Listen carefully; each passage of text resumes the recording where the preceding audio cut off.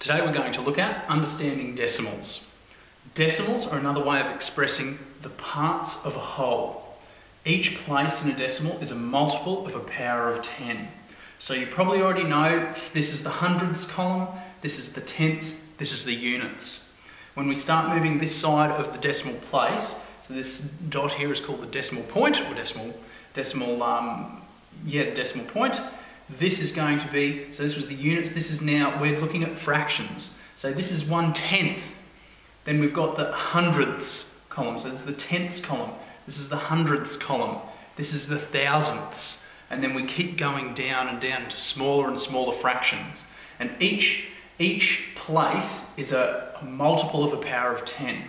So here, this number here, 517.364 is the same as 500 plus 10 plus 7 plus 3/10 plus 6 hundredths plus 4 thousandths. So we can see that this is the multiple of a power of 10. The first is 5 lots of 100. This is 1 lot of 10, 7 lots of 1, 7 units, 3 lots of 10, 1/10, 6 lots of 100th, and 4 lots of 1,000th. So you can see the pattern as the decimal point moves, it's a different power of 10.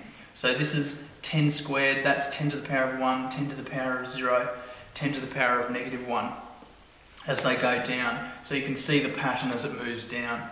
So each of these decimal points, each of these decimal places has a different value, and each one goes up is 10 times the one before it, moving to the left, and moving to the right, it's 10 times smaller.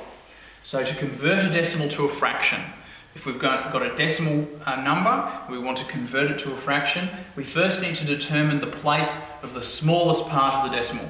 So here, this is the smallest part of the decimal, the smallest number, and the place there is the thousandths column, the thousandths.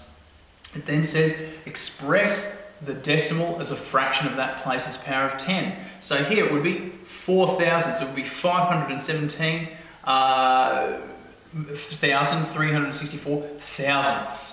So here, for an example, if we've got 0.25, a bit more of a simple example, 0.25, the smallest place value here we've got is the hundredths, So to express that as a fraction, we've got 25 hundredths. So it's 25 over 100, 25 hundredths.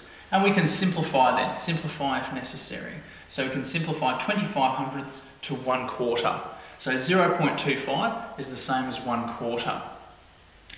Then going back the other way to convert a fraction to a decimal, firstly we need to find an equivalent fraction for which the denominator is a power of 10.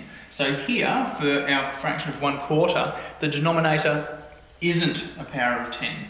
But here, the denominator is a power of 10, it's 100. So you can tell it a power of 10.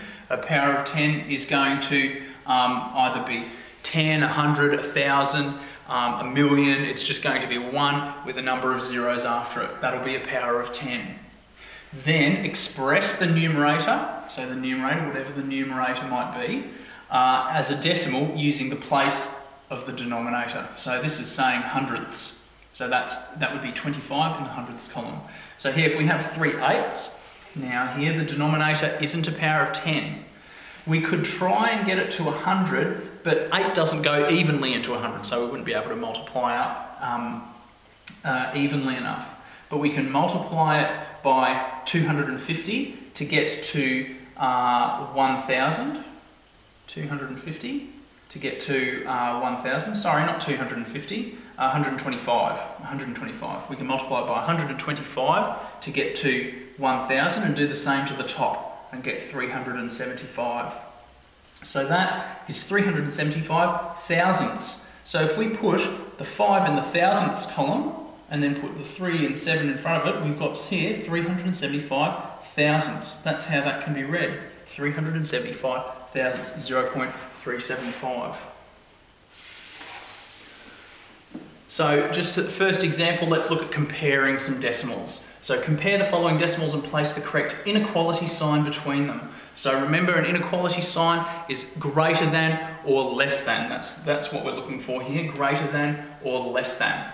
So here we've got 57.89342 and 57.89631. So we can see they're the same up until they get to the thousandths column. And in the thousandths column, we've got 6 and 3. So this number here, this is where it deviates and becomes different. 6 and 3. So this one's obviously bigger because 6 is larger than 3. So that means we're going to be putting the inequality sign. This is less than this number. So 57.89342 is less than 57.89631. For our second number here, these numbers only differ when we get to the hundredths column.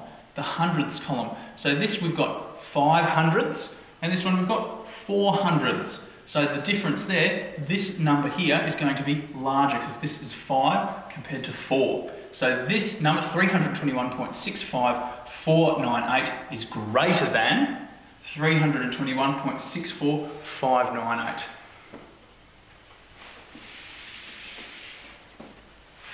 Second example, convert the following decimals to fractions in their simplest form.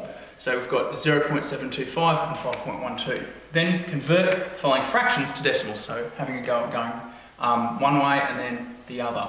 So here, 0.725, that's 725 thousandths, because the 5 is in the thousandths column. So 725 over 1,000, we can reduce that down to 29 over 40. Okay, so 29 fortieths.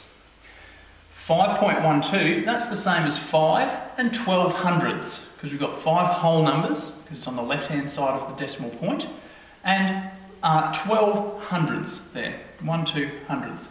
And that can be reduced down, that can be made to simplest form as 5 and 3/25ths. Here we've got 239 hundredths. Now if I've got 200 hundredths, that's 2 whole numbers. So that's 2 wholes here, 2 units, and we've got 39 hundredths left over, 39 hundredths. So that's going to be 2 and 39 hundredths, so 2.39. And finally, D here, 9/25ths. Now, it was easy here because we had a power of 10 as the denominator, but here we do not. We don't have a power of 10, so we need to find an equivalent fraction. So we can multiply the top and the bottom by 4, and that will yield 100 as the denominator. So multiplying the top by 4, we get 36 hundredths, so that's just 0.36.